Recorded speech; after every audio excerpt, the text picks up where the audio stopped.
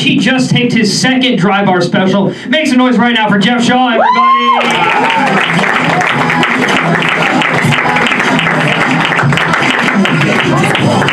Well, hi, I'm Jeff, and welcome to my gender reveal party.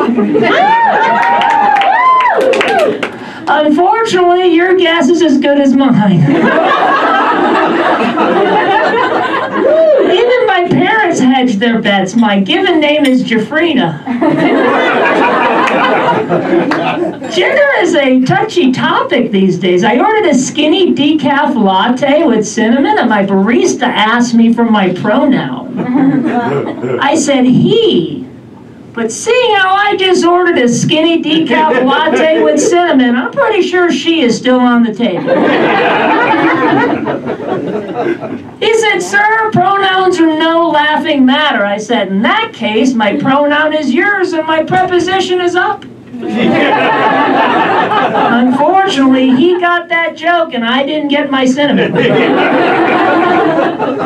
For me, being a man means being self-confident yet not taking yourself too seriously. For example, gentlemen, have you ever been shopping with your lady, then walk up behind her in the store and pinch her playfully on the butt, then realize it's not your lady, but somebody who looks like her from behind? Guys, you gotta stop doing that to me.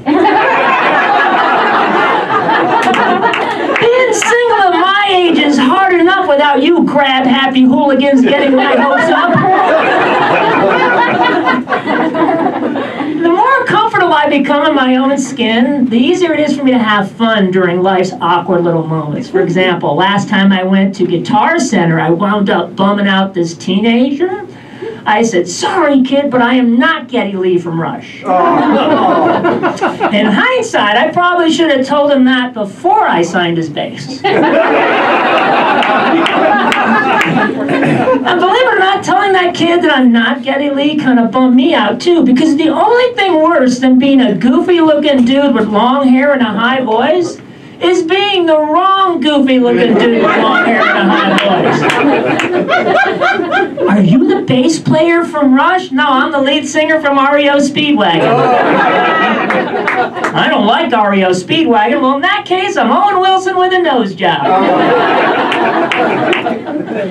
It's not easy being a man with a high voice, because although some of you are thinking, come on, Jeff, it's not that high, most of you are thinking, you're a man? Congratulations on your journey of self-discovery. A few months ago, a very well-meaning person asked me if I were a transgender woman who had gender reassignment surgery to become a man. I said no, but if I were, I'd ask for my money back.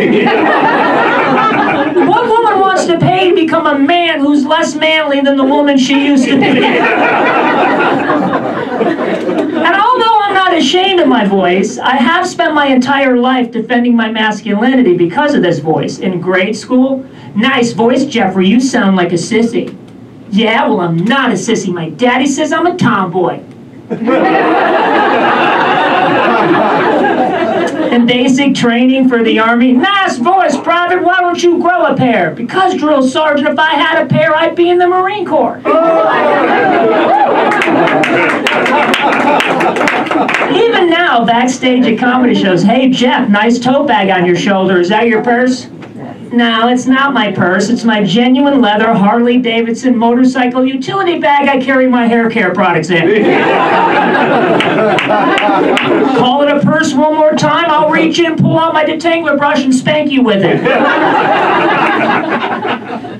It's taken me all these years to realize that it serves me well to be a non-threatening, non-intimidating person. This voice and this demeanor really works good as a comedian, because off stage, I can be a smart aleck and get laughs instead of getting punched. For example, I was getting my latte, and the barista said, "Can I have your name for the cup?" I said, "Yes, it's Jeff." And she said, "Is that Jeff with one F or two Fs?"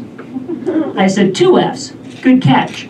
Because I'd hate to see what would happen if you only wrote down one F on my cup. Skinny decaf latte for Jeff? Is there a Jeff? Oh, excuse me, miss, are you saying Jeff? Or are you saying Jeff? Because it sounds like you're saying Jeff with one F, and I'm Jeff with two Fs. And I'd hate for there to be multiple Jeffs in this establishment, each you ordered a skinny decaf latte.